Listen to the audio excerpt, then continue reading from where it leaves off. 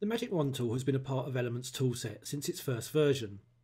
Although it's gained a reputation for being clumsy, it is still by far the quickest way to select large areas of an image. Here we'll use it to select the sky around Liberty. The Magic Wand is found in the bottom right of the Select section in the toolbox.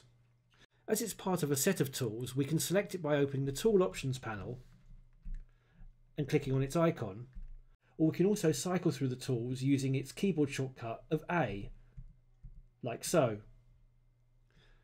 To make our selection, all we need to do is click once in the sky, and we can see that's done a pretty good job to begin with. There's a small area down here, the cloud area around here has been left out because it contrasts too much with the sky, and there are a couple of areas inside the crown where, because it's a joined border, the select tool can't get inside it. We'll fix those first.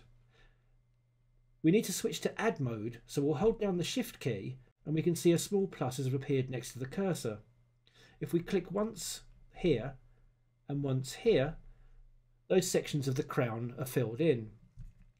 Again, if we hold down the shift key down here and just click once, that tidies up that selection there. When it comes to the cloud, it can be a little bit more tricky, as we'll see. If we click here, it adds the cloud to the selection, but we have a problem. The selection is now bled into the statue itself, because the area between the cloud and the statue doesn't have enough contrast. Now, we could mess around with the magic wand trying to get rid of it, but there's a quicker way.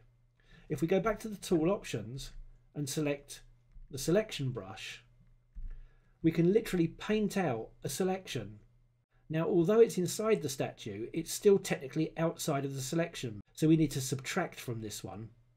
We hold down the Option key on Mac or the Alt key on PC, and we switch to subtract mode. Now, when we paint, we can paint out that selection as though we were painting with a normal brush, and tidy it up like so. And there we go, a perfect selection around Liberty in the quickest possible time. And that's how we make a selection using the magic wand and tidy it up using the selection brush.